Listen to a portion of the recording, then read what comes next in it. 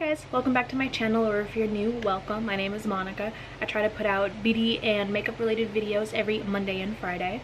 This video is really exciting for me. It is my very first project pan that I am putting up on this YouTube channel, and it is a Pan That palette for 2018. I chose the Marc Jacobs iconic, what is this? The Marc Jacobs Style Icon number 7 in the color Lolita. This is what the palette looks like. We have 3 mattes over here. This one is a pretty glittery shade. I will have swatches a little bit later on. This one is a satin, and then these 2 are metallics. Like I said before, my goal was just to hit pan in every shadow, but if I could use this up completely by the end of 2018, I would be ecstatic. Hi guys, welcome back to my channel, or if you're new, welcome. My name is Monica, and today it's a very special day because I actually just completely finished my Pan That palette project for 2018. I'm shocked that I'd not only hit my goal, my original goal for this palette was just to hit pan in every shade, but I completely used up the palette. This being my first ever Pan That palette, I am so excited, and I've learned a lot through this process. So before I get more into that, don't forget to give this a thumbs up if you like this Project Pan project. Don't forget to check out the playlist of all of my updates up until this finale. I'll throw that up in the cards if you're interested. And if you haven't and you'd like to, I really hope you would consider subscribing and hit that little bell icon so you're notified whenever I post a new video every single Monday through Friday. And also, I know YouTube is having issues with notifications, so I do have Twitter. I'm getting better at using it, so if you follow me there, I'll always post whenever I'm about to go live, whenever a new video is about to go up, but for the most part, my videos go up Monday through Friday at 7 a.m. Eastern Standard Time. This is so satisfying to look at. Dude, it's empty. Gone.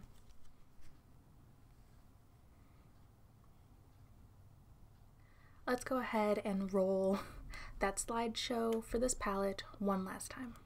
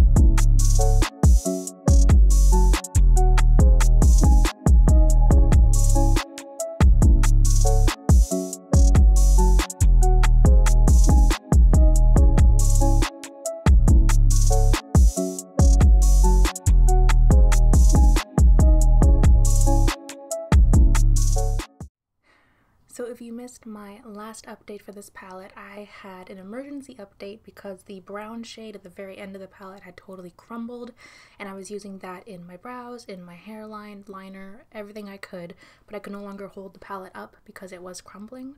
And then the last shade I had left was my Franken shadow of the really glittery kind of glitter bomb shade and the lightest light brown shade. So that was the last shade that I had left. I used that as a face highlight for the remainder of that shadow, and I have a completely clean palette. I'm so proud of myself. I'm just gonna go ahead and say that. I am really proud that I started in January. I started this project, my very first pan project, and actually followed through with it. And I learned a lot. So I think the biggest thing that I've learned is that you can make your own rules when it comes to panning your makeup. And I mean, that sounds a little bit silly, but what I mean is that for the longest time I didn't want to like create Franken shadows because for some reason I thought like that would be cheating because you're not using the shadows as they are in the pan. Like, panning doesn't mean you have to use the shadows in the way they're laid out, the way that they're meant to be used. And I think that's the best thing I could have gotten out of this project, is just as someone who loves makeup, just finding different ways to use makeup, finding different avenues to go about and bring out more creativity, I really appreciated that, and I had a lot of fun with this project, even though it was a fairly neutral, oh, let's not blind you guys, even though it was a fairly neutral palette. I thought that would be a great place to start because I thought it'd be a little bit easier to pan. If anything, a part of the project was also trying not to get bored with it, since it is a year-long project. So there were some, weeks where I didn't want to pick this up, but I did. I